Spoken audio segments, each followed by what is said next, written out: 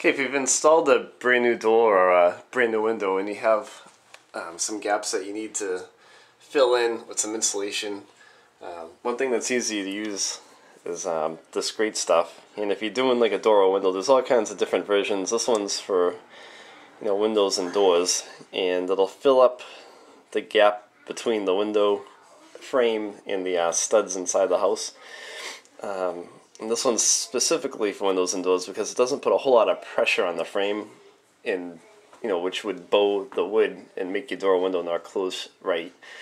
So make sure you get the right one for the right job. There are quite a few different versions of this stuff, and basically all you need to do is take the cap off and you twist on this nozzle, and you just got to basically come up to the crack, and you can start from wherever you need to.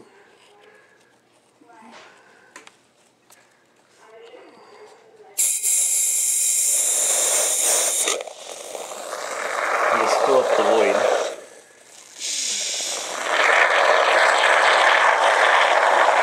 And kind of expand.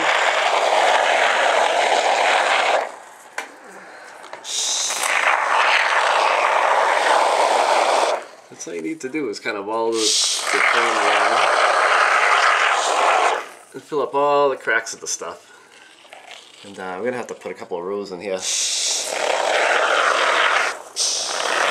Easy to do.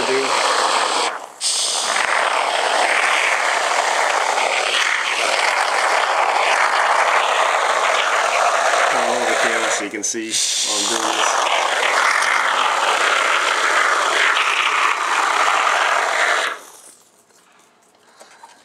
And it'll expand and expand, and if it comes outside the door frame a little bit, don't worry about it. You can trim it out when it dries with a razor blade. It cuts really easy. You can trim it right down. So don't be worried if you get a little messy. So that's all you gotta do, and work your way all around the frame and fill it all in, and it'll create a nice tight weather seal for you. I hope this helps you out. Be sure to subscribe to our channel. We come up with new videos all the time on how to fix stuff around your home.